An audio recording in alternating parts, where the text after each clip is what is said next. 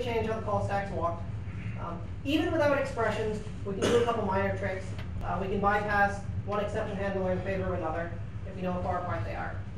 That was sort of the first modification I did when I was still plugging at things in a hex editor, which is not nearly as fun as having a nice ASCII format you can manipulate. The hex editor gets sort of tiring after a few hours.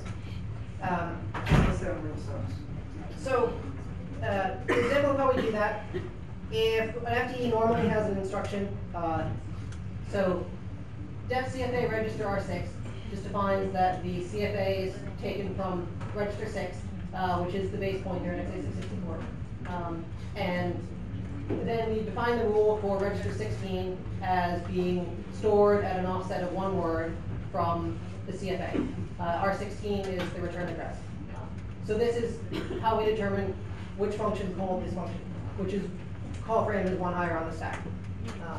So if we modify this, and I'm just assuming 5 words in the call frame here. Obviously, you adjust this as appropriate for your target.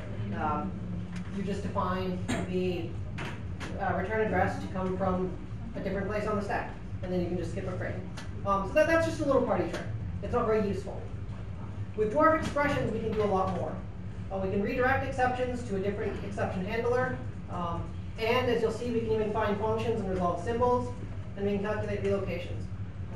So with the dwarf expressions giving us control flow instructions and memory dereferencing, we can essentially do any computation that we could be doing in C or whatever. And load the result back into registers as the virtual machine happily restores them after the stack has been unwound.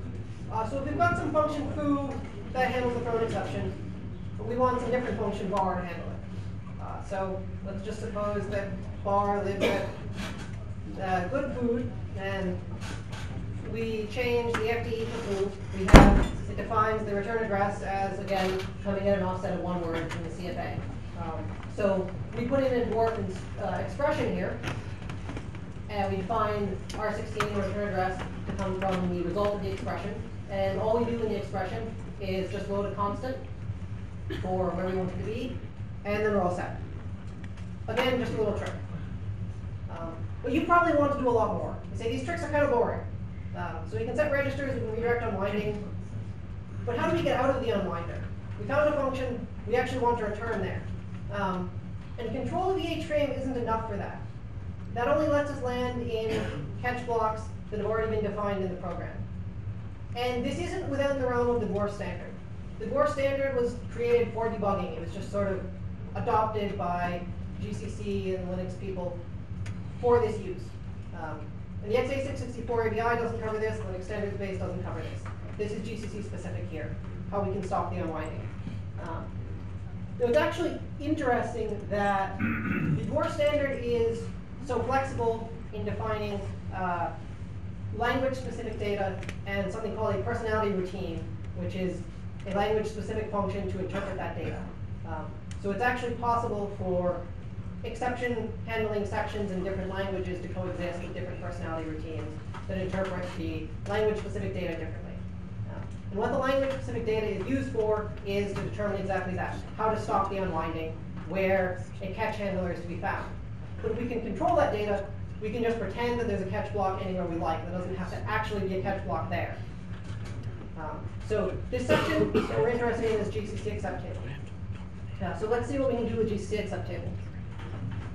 As the language-specific data, it's interpreted by the personality routine. Control of it, let us stop the exception handling. Now, there's no documentation for this. Every now and then on the GCC mailing list, someone will say, hey, how do I know what goes on in GCC accept table? And Ian Lance-Taylor or someone will give a 2-sentence description of kind of sort of what it does and just say, well, there isn't really any documentation. So actually, there is, as Sergey mentioned earlier, there's one outdated Hewlett-Packard document that you can't even find on Hewlett-Packard's website anymore that sort of describes this format. It's outdated, it's incomplete. The most useful documentation is actually the verbose assembly generated by GCC. When you tell it to generate verbose assembly, you can take a look at what's generated. So I don't know if you can read that in this light, but the comments in there are how I actually figured out what the hell was going on here. So think of this as the ultimate lazy way of generating documentation, right? You don't put your documentation in the code and then have some sort of a Java doc type of utility run over it. No, your documentation, your entire development documentation, you might say, is generated by your assembler when you bother to do GCC -S, and well, of course, you get your assembly code, and then you get a chunk of stuff that is labeled something exception table blah blah, and that's just about it, and it's already in bytecode. So your GCC, while showing you normal assembly, does not show you any rhyme or reason for this bunch of hex bytes that get generated into that section.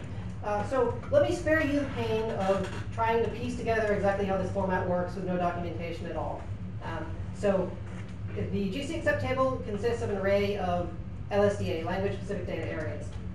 And an FDE, which has some catch handlers, will have a pointer to an LSDA area. And GCC will read in that pointer and interpret it as one of these LSDA structures. So we have a header, a call site table, an action table, and a type table. So the call site table specifies for a function all of the different regions in that function. And each call site record may point to an element in the action table. If it doesn't point to anything in the action table, it means there's no catch handler there. The action table is a linked list of entries in the type table, and the type table essentially says entries in the type table and where to return control to. So the type table, we don't care about the format of that very much. That's C++ specific identifiers for types that lets the personality routine filter your exception handlers on what type of exception was thrown. So if you imagine the assembly chunk generated for your text, for your actual code, as in the output of GCC-S, here is your code. Here is your exception handling data. And your code has a lot of labels that you can't quite parse. Those labels stand in places where registers are likely saved. Then those labels get referred to in the body of the exception handling data. So as you assemble and link, as you create the object file, those offsets will be computed together with all the other offsets for local variables and so on. But essentially your exception handling information is stitched together with the offsets into your code at that point. And the compiler, of course, in its wisdom, detects the places that affect the unwinding of the stack in the code and marks those instructions. So if I went over any of that too quickly to follow, the important upshot is that the GC accept table lets us determine where GCC thinks that the catch blocks live. So I don't want to deal with that binary format. It's not even properly documented. So I added support for LSDAs to DWARF script. So if we have some stupid little C++ program here, we see this is what GCC generates for it. We've got, for each call site, we've got a position telling where it begins in the beginning of the function, how long the call site is, and then the landing pad is where the execution is transferred to, and that's relative to the beginning of the function. So if we decide there is a catch handler in this call site, this is where we want to stop the unwinding, that determines where we jump to. So obviously, that's what we're going to want to control if we want to change that. And then we've got the linked list of action table, type table, etc. They're not particularly interesting. Pretty simple. That should give you a clue why this format was chosen for exception handling in the first place. Why the debugging format made such a strange reappearance. Now, if you think of the debugging table, a debugging table in DWARF generated by GCC is per instruction. So in the debugging table, you have a line per instruction, And these lines contain quite a lot of information, such as which code, source code line they refer to, whether this instruction is at the boundary of a basic block or not, and many other things. Hence, this power at describing call sites. So when exception handling became instruction granular, that was a natural choice. That must have been a natural choice. So let's take a look at what actually happens when we throw an exception. So user code throws an exception. It calls CXA allocate exception in standard C++. It calls CXA count exception in standard C++. And what that does is call a function called unwind raise exception. And that function is guaranteed to exist by x86-64 ABI. And most of this is exactly the same in x86. I've just been working with 64 for the most part. So unwind raise exception unwinds one frame, runs through the DWARF information for doing that. There's a personality routine for the function for the FDE that it's unwinding currently. It calls that personality routine, which reads the language-specific data we've just been talking about in GCC accept table. So if there's no handler found, it just loops and unwinds another frame, and it keeps doing that until it finds a handler. Once it does find a handler, it returns into it. In the handlers that you'll see generated by GCC, there's some bookkeeping, there's the body of the handler, and then execution just continues. So nothing particularly interesting there, just bookkeeping details. And most of this is standardized by ABIs. The personality routine, as I discussed, is not. So let's take a look at what we can do with this. So we can backdoor a program that performs perfectly normally until an exception is thrown, as I showed at the beginning. And we can, with control of the accept table, we can return from an exception to anywhere in the program. You can just pretend that there's a catch block where there isn't one.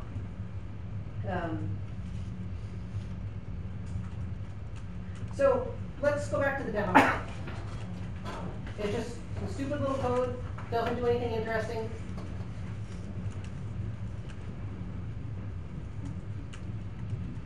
You just look at the input, and if it says we don't recognize it, we throw an exception. So what we used is return the libc attack, essentially. Created a dynamic linker built in DWARF to find the exact function, since there was no follow exec or anything anywhere in that program. And we used DWARF to set up the stack. Except, of course, stat, program stat, was not involved at all. So this returning to libc was accomplished from the exception handling path, through the exception handling information. And by the way, we did not know the address of exec. So we just used a dynamic linker, a fully functioning dynamic linker, ladies and gentlemen, to resolve that symbol. And that's the least this technique can do. So, weaponizing it may be an issue, but once you weaponized it, it's nice to bring your own dynamic linker. ASLR might not like that. I can't show the full DWARF code here for the dynamic linker because it's reasonably long. I'm happy to show it to anyone later who's interested. But it's less than 200 bytes. Use less than 220 words of the computation stack. DWARF is pretty compact. It was a very conscious design decision.